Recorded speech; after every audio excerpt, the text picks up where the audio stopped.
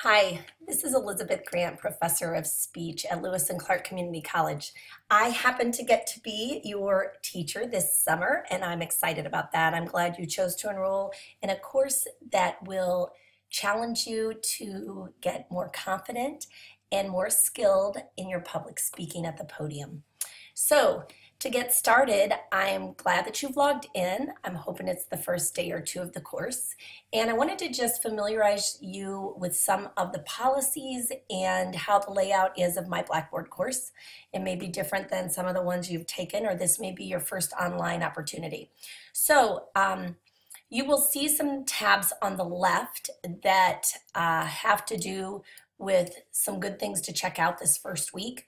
For instance, you might want to click on and find out a little bit more about me, or not.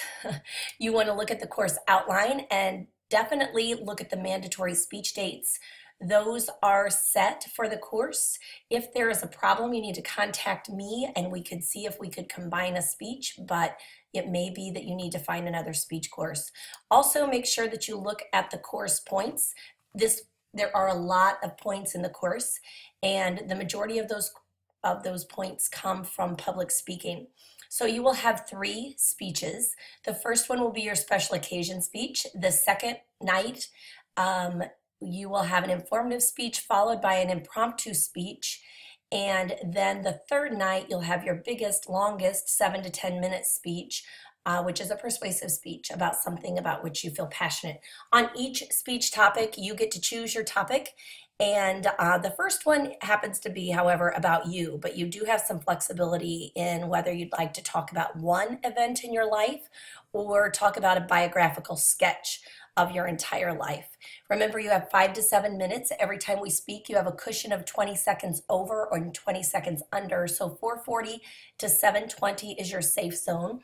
We will be taping the first 2 speeches, and you will need to bring a device that you are able to record yourself on, and you will give it to a classmate to record you during your speech, because you will need to log in by Friday of that week and complete a short reflection of your speaking after watching the videotape.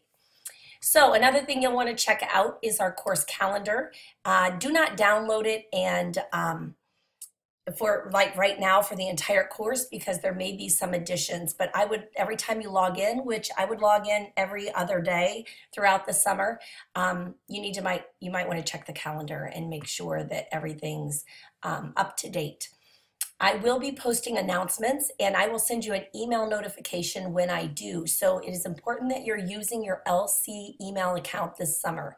That is how Blackboard is set up, and that is where you will receive email correspondence from me. It's a good idea to look at this ticket to success because it outlines some of the things that are expected. It tells you about your text. It tells you where your quizzes are, and your quizzes and assignments are housed in the units. So right now you are expected to be in Unit 1. And when you click into Unit 1, you'll see that you have a quiz to take by Friday. You'll see some of the speeches that we're going to be performing, and you have some reading to do in your icebreaker text.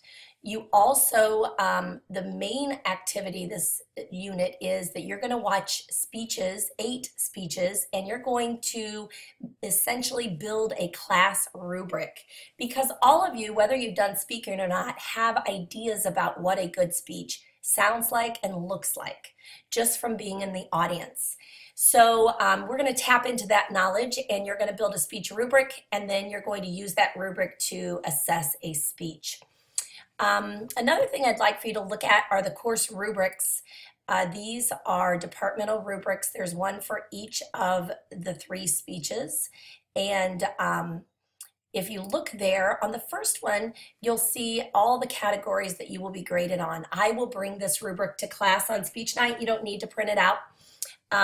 This will actually be converted into a score out of 150 speaking points on your first speech, and then your outline is 25 points. If you look under speech resources, there are some good things here. One thing that you'll want to take note of is the outline format. I am very strict on what your outline should look like.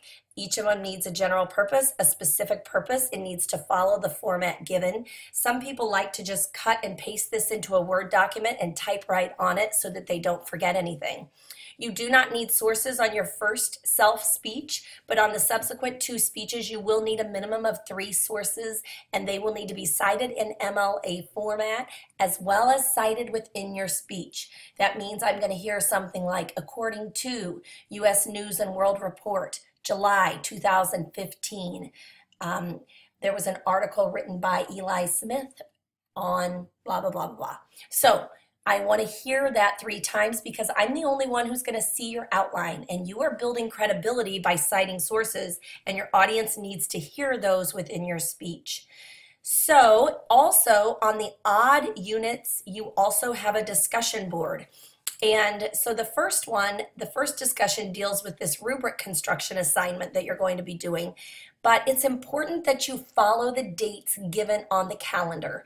Usually, and this first unit's a little different because it's open for 2 weeks, but usually the first post needs to be made by 11:59 p.m. on Wednesday so that you can do your needed replies by Sunday. Units close at 11:59 on Sunday, and your next unit opens earlier on Sunday. So Sunday's a big day for things opening and shutting in this course. When you're assigned a speech reflection, you'll just be expected to hit this tab and do the reflection. The main assignments in the course are the 3 speeches. You have an assignment in each chapter. You also have an outside of class speaker assignment. So you do not let that get away from you. That is something that you need to complete outside of class. And it can be a political speech, a religious speech, it can be a toast at a wedding. The minimum requirements are that it is at least 5 minutes. And if you think it meets the requirements that could be assessed on a rubric, you print out the appropriate rubric, whether it is an informative speech or a commemorative speech or a persuasive speech.